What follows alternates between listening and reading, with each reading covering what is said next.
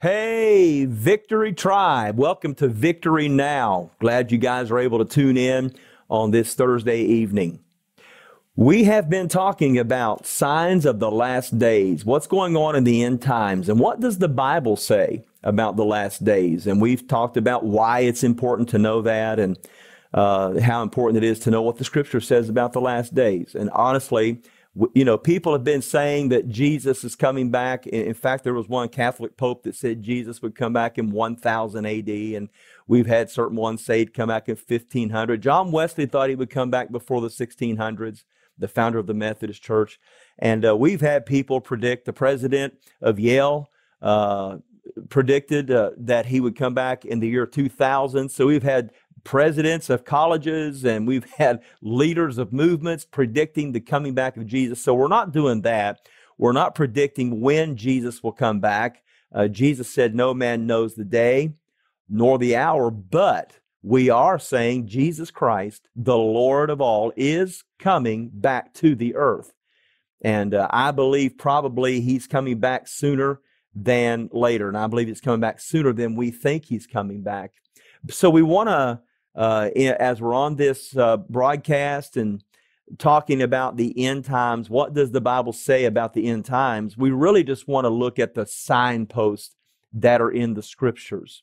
So we're going to now begin to look at Matthew chapter 24, because Jesus spent the greatest amount of time in Matthew 21, 22, 23, and well, actually 21 through 25, but he spent a great deal of time talking about what the very last days would look like just before his coming back. So we're going to unpack Matthew chapter 24. So Matthew chapter 24, verse 1 said, Jesus came out from the temple and was going away when his disciples came up to point out the temple buildings to him. And he said to them, do you not see all these things, all these buildings? He said, truly, I say to you, not one stone here will be left upon another, which will not be torn down. Now, this is the temple of Solomon that had already been destroyed once, several hundred years before, about 400 some years before, by Babylon. And that's when they were the Israelites were taken into captivity for 70 years. And when they came out of captivity, God moved supernaturally on the heart of a pagan king, King Cyrus, who gave them the authority and the finances to rebuild Solomon's temple. And so they rebuilt it. But the thing is, the Solomon's temple was a lot smaller. The rebuild was a lot smaller than the original temple, which Solomon had built. Solomon had gold that, you know, when Solomon first built that temple, he had gold like crazy. He had so much silver that he piled it up like dirt piles. Solomon was the richest man to ever walk on planet Earth. And he built this magnificent temple because of the Jewish nation disobeying God. They got over to where they were destroyed, put into captivity for 70 years. And then they were allowed to come back to this totally destroyed city of Jerusalem, and they rebuilt the temple. But because they didn't have the financial means, it was a smaller temple. Now, Herod, who was a puppet to the Roman government, he, in order to win and curry the favor of the Jewish people, he kept adding on to it and adding on to the temple of Jerusalem just to gain political clout with the Jews. And so it became quite a beautiful building again. And so as they're walking through Jerusalem, his disciples, Jesus' disciples said, Lord, look at this awesome temple. And Jesus says this, he said, yeah, I see all these things. He said, but I'm going to tell you that not one stone of this magnificent structure, not one stone will be left on top of another. In other words, this building is going to be destroyed. Well, I mean, that got their attention. And so in Matthew chapter 24, verse 3, as he was sitting in the Mount of Olives, so basically when Jesus announced in the middle of the town, this temple is going to be destroyed. It's going to be not one stone upon another. The disciples got really nervous because Jesus is already being considered a rebel. He's already being pursued as a political dissident. The Jewish people don't like him.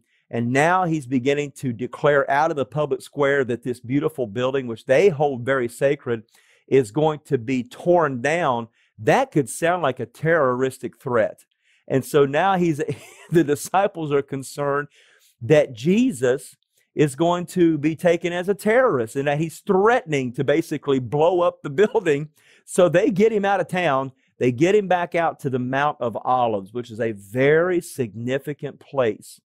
The Mount of Olives is where Jesus will literally land when he comes back his second time. He will be landing on the Mount of Olives. So where Jesus is teaching is exactly where he's going to be in the near future.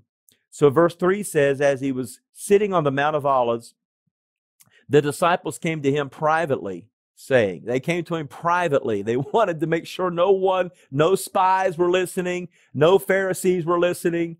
They didn't want him arrested, for threatening to blow up the Temple of Solomon. So they came to him privately saying, tell us, when will these things happen?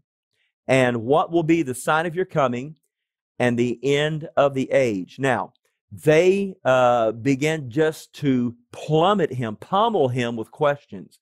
I mean, they didn't give him a chance to answer the first one before they asked the second one. He couldn't answer the second one before they asked the third one. They're blasting Jesus with these questions in private because he's made an astounding statement. He said the Temple of Solomon, which they hold as very sacred, it's where God lives. In their mind, that is where the Shekinah glory is. That's where God dwells.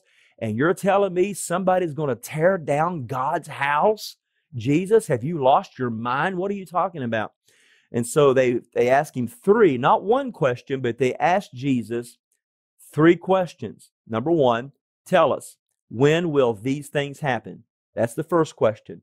In other words, when is this temple going to be torn down and one stone left upon another? And he doesn't answer it in detail in Matthew 24, but he does answer that question in Luke 21, verse 10 through 24, and we're going to cover that. The second question that they asked is, what will be the sign of your coming? And this we're talking about the second coming, not the rapture of the church, not the catching away of the church. And the third question they're asking, and what is the sign of the end of the age?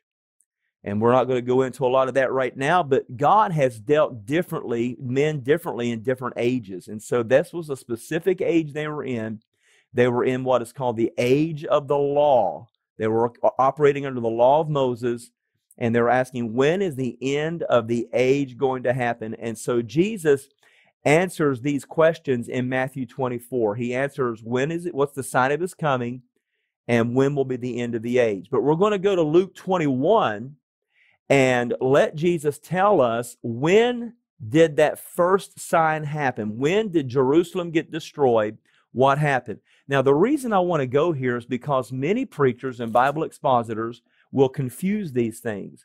And they'll tell you that this is what's going to happen now, and it's already happened. So we're going to look at Luke 21 and begin in verse 10 and look through 10 through 24. What I'm getting ready to read to you answers the first question. When will Jerusalem be destroyed? And the quick answer is, it was destroyed in AD 70. It was destroyed in AD 70, and the Israelite nation, the Jewish nation, did not come and begin to inhabit it again until 1948, which is a massive sign that we're in the last days. And they took over the city of Jerusalem in the Six-Day War in 1967. They reoccupied Jerusalem, and that was the first time that they had been there since AD 70. So listen to what Jesus says here. Beginning in, I'm in the wrong chapter. Beginning in Luke 21:10, let's hear, because again, people think that this is talking about now when it's not. It's talking about what already happened. He said, then he continued by saying to them, nation will rise against nation and kingdom against kingdom. And there will be great earthquakes in various places, plagues and famines, and there will be terrors and great signs from heaven. Now, that's talking about what's coming up in the tribulation, that there will be nation against nation and kingdom against kingdom. Now, if you have just a little bit of understanding of the Greek language because the Bible was written in Aramaic and Greek and Hebrew in the Old Testament. The word nation here is the Greek word ethnos. We get the word ethnicity, okay? We could say race. And so it says here that one of the signs that precedes the coming of the tribulation, the 7 years of tribulation, is ethnic group will rise up against ethnic group. And then secondly, kingdom against kingdom. And the word kingdom here is basileia. It's not talking about nations here. Really, if you dig into this, it's talking about religions. You've got the Muslim kingdom against the Jewish kingdom, against the Christian kingdom. And so it's more about a religious domain, a spiritual domain, more than a political one. It also, the word kingdom can also mean a conglomerate of nations, not just one nation, but a league of nations, where a league of nations will come and battle against another league of nations. And we saw that begin to happen in 1914 with World War I, where it wasn't just one nation against another, it was literally a league of nations against a league of nations. All right? And he said, so the first sign that will come is that ethnic groups will begin to fight each other, and leagues of nations and religions represented by leagues of nations will begin to fight each other. Then he said there will be great earthquakes in various places, plagues and famines. Again, plagues. We're looking at COVID-19 right now. We're looking at famines, people starving to death, and the hunger crisis that's on the earth. Economic, we could say economic crisis. And there will be terrors and great signs from heaven. Now, this is talking about the coming tribulation. We'll begin to see the tremors of it as we move close to the 7 years of tribulation, and we're already seeing the foretaste of the 7 years of tribulation. But he's talking about what will happen. Then he says in verse 12, but before all these things, now he's going back. He said that's what's going to happen in the tribulation and the period just before it. He says, but before all these things, before this 7 year of tribulation, he said, they will lay their hands on you and will persecute you, delivering you to the synagogues and prisons, bringing you before kings and governors for my name's sake. He's talking about persecution, the persecution of the disciples as they begin to go out and establish the gospel. He said, it will lead to an opportunity for your testimony. And if you read about the Apostle Paul, when he was arrested in the temple, he went and he testified to Felix, one of the kings, and then he pled his case to Roman Julius Caesar, and he went there and testified to the greatest leader of that then known time. And so Jesus predicted that Paul, among many of them, would have an opportunity through persecution to share the gospel with the highest political leaders in the land, just like Daniel did when he was arrested and made to serve in the king's court of a foreign nation. He said, so make up your minds not to prepare ahead of time to defend yourselves. Don't try to premeditate how you're going to answer.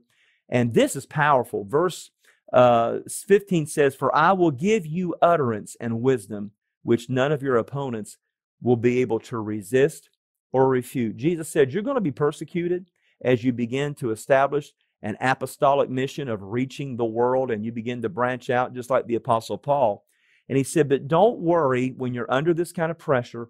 He said, don't try to figure out how you're going to answer, how you're going to defend yourself in the court of law, how you're going to, speak. He said, because he said, you will be given utterance and wisdom, which none of your opponents will be able to resist or refute. Now, if you remember in Acts chapter 7, when Stephen was being persecuted, at the very beginning of the church, it says that he had such a wisdom from God that they did not know how to deal with him. He spoke by such power and by such wisdom that they didn't know what to do. In fact, Acts chapter 7, verse 54 says, now when they heard this, when Stephen was testifying to these persecutors, these Jewish persecutors, he said, now when they heard this, they were cut to the quick, and they began gnashing their teeth at him.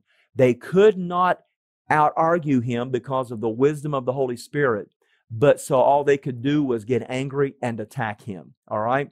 And I'm telling you right now, believer, if you're a follower of Jesus, the anointing of God, the Spirit of God, and the wisdom of God is going to operate on you in these last days, because there are debates and questions and concerns coming up right now in the last days that you don't have the mental capacity to deal with. Everything seems to be a gray area. Should we wear a mask? Should we not wear a mask? Should we be vaccinated? Should we not be vaccinated? What's going on? There's so many hidden things now, a lot of truth and error being mixed together, even from the medical world, from the political world, from the religious world, that we really don't know the answer. But God is saying, Jesus is telling you, just like He told them, I have given you the Holy Spirit. He will tell you how to answer. He will give you wisdom and give you power to deal with this difficult time that we're in. We're out of time this morning. We'll pick up here next week and right where we left off. God bless you.